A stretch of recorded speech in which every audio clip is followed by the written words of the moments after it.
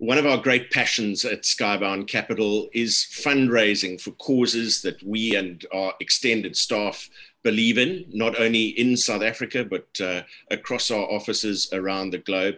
But in recent weeks, there's been a clear focus on Capetown and the fires that ravaged parts of the Table Mountain Reserve. And through Donate Nation, one of the initiatives here, we started a fundraising initiative for VWS, Volunteer Wildfire Services. And we're joined by Steve Akerster and Susan Magno, who are both volunteers.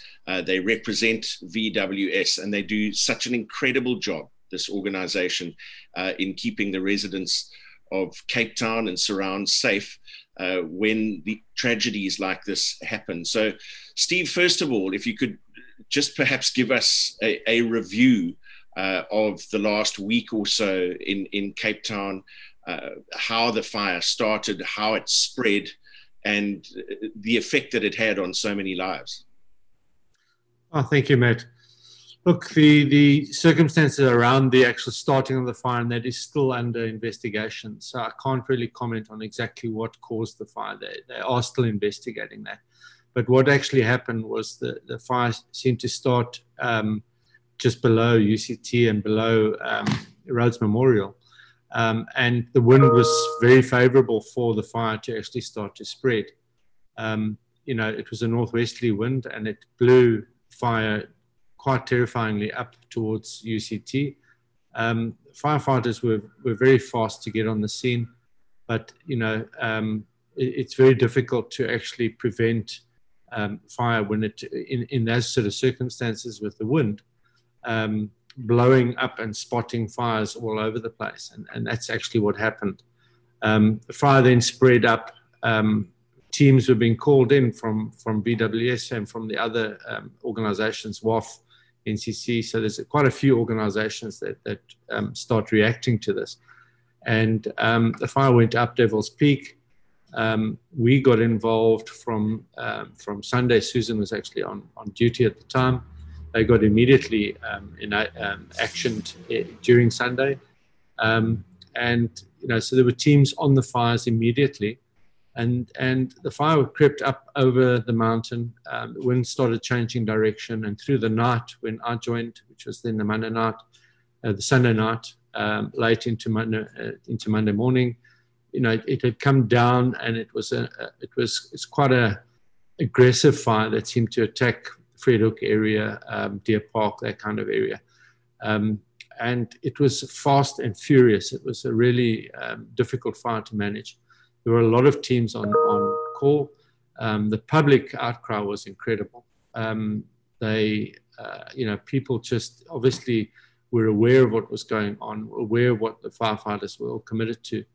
And the outcry was tremendous, from donations to people arriving at our base. And I mean, we had traffic management at the base to try and control the amount of outflowing from the public. So it was incredible. As Steve says, Susan, you were on duty at the time. I guess an obvious question is, being a volunteer organization in many respects, how quick is it to mobilize the necessary resources in a crisis situation like this? I must say, the VWS crews are incredible. We all have full-time jobs, so we literally just do this in our I don't want to say spare time, but in our part-time. But I happen to be there at base. I happen to be actually training new recruits, because obviously every single year we're looking for new people to join, because people do fall out for various reasons. They have children or whatever, they go overseas, or so I happened to be there training new VWS firefighters, and there was this small little plume of smoke started at 9 o'clock. By 9:30, we got the call outs. By 9:45, I promised you there was people arriving at base, jumping in the landies and getting to that fire line within half an hour. It's amazing how quickly the members will drop everything, whether they're hiking, whether they're with families, they drop everything and they can be at base within 10 minutes. It's amazing. And they display extraordinary courage in those circumstances, essentially taking themselves towards danger that others are trying to avoid? Yeah, we're constantly trying to keep people away from the fires, because obviously it's fascinating to people, but we need people to stay away so that we can get on and do our jobs. But they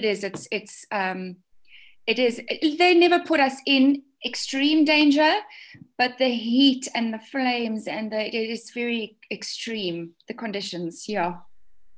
Steve, I want to ask you a couple of logistical questions that have been raised, perhaps without going into specifics, but there have been comments that we've seen around the management of forestry and the distribution of debris, if I can call it that, in the forest, and that being a possible problem in the spread of fires, and then also the management of buildings. We've heard stories of live embers flying through the air in the wind and actually setting fire to buildings whose gutters haven't been properly managed, etc. How important is it for people to realize the fire hazards that might exist in their own homes in this regard?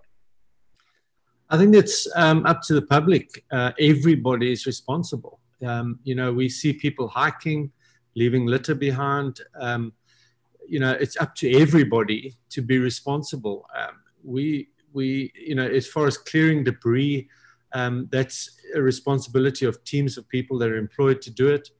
The management of the whole area is a big job. This is where we call on people to come and assist and help. Everybody is responsible for their area. So the UCT, etc., has their own staff on board that manage their building. But this fire was I think it was, as I say, this is going to still be investigated. But this fire was particularly difficult because the conditions were so right. We're always talking about global warming. Well, the conditions were perfect. There was very low humidity. There was very, very high wind. It was dry. It was hot. There was fuel, and that just comes from the time of the season. It's the end of our summer, which is dry. And if I can chip in as well, because we don't we're wildland firefighters, we're volunteers, so we don't have much to do with sort of buildings and whatnot at UCT, but a big part of our job is education for people living on the wildland interface. So people living at the back there in Frederhoek, we do try and educate them on, big trees in their gardens and fire breaks and things like that. Susan, you did mention in your first answer just the speed of response, but on a positive note, what did this experience of the most recent fire tell you about the sense of community that came together in this instance? Oh, it's amazing. I actually put on my Facebook, I shared a post. There's just nothing like coming back from a fire. So you're shattered, you're exhausted, you've been out there for about 11 hours, you're dirty, you're smoking, you can barely see out of your eyes, you're just so tired, and you get back to base, and the piles of water and the piles of energy and the food and the eye drops it makes you quite emotional, actually, how quickly, never mind the firefighters, but how quickly the people in Cape Town mobilize and come together with such a sense of community. It's really emotional for us. So people chose to get involved. We were hearing via all the local radio stations. We heard from Gift of the Givers, for example, that you can actually stop now donating. We have enough, which is absolutely tremendous. But this has to be an ongoing thing. And what we would like to do is bring some focus to how people can get involved on an ongoing basis. And I thought one of the places we could start, we saw a fascinating graphic on what it costs to kit out a firefighter and equip that individual to, as safely as possible, go and take on the flames and the smoke and so on. Steve, perhaps you could give us a sense of that in terms of fundraising, what it costs to kit out a volunteer. Yes, this cost is quite significant. The PPE, or our protective equipment, which is pants, boots, shirts, all of that is provided by VWS. It's literally given to us almost on loan, I can say, because VWS finances and provides all the equipment. But it's everything from vehicles, four-wheel drives. We've got these Land Rovers that have got to get us up there. We've got equipment that we use on the fire all the time. It's rakos, beaters, that kind of thing, which is, you know, under the harsh conditions, these things break. So it's maintaining all of that. And then we have a rotation of volunteers every year. We have new ones come in and some leave and that sort of thing. So the PPE has to be replaced. So the cost, I think, is 4,000, 5,000 Rand per firefighter just to get started, you know, plus then all the other equipment that needs to be purchased. And we don't have unlimited number of vehicles. We really are using 30, 40-year-old Land Rovers that are rebuilt all the time. And we've just actually completed a rebuild this year of 2 of them.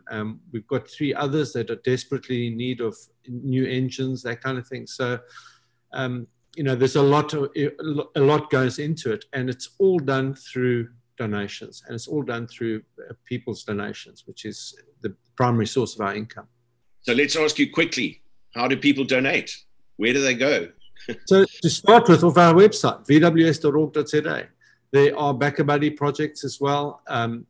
One Day Only did a project where they were selling donations effectively. So there are quite a few organizations, but vws.org.za is the starting point. And that's also where you can sign up as a volunteer. We closed this year, but remember, we need volunteers every year. You know, we're constantly looking for new recruits. With COVID, we obviously missed the intake for last year. So this year we're quite busy. So we've actually closed it off. And obviously with COVID restrictions, we can't have too many people. So, but volunteers must remember that this is a long-term involvement. It's all exciting now because there's been a big fire, but you know, there's a lot of maintenance work that we do. There's a lot of other work that we do, and it's very, very important. As you mentioned, clearing, we're doing that constantly, and we need hands for that. You know, so you can come on board as a volunteer as well as a donor. And Susan, you mentioned that you were involved in training at the time that the first calls came through. So could you just let any people who are listening to this know how they get involved? We've heard Steve mention the website, but what kind of individual are you looking for? And also if you could give us a sense of the time it takes to train as a volunteer. Yes, everybody thinks that you have to be super fit and be out there fighting the flames, but there are other roles as well.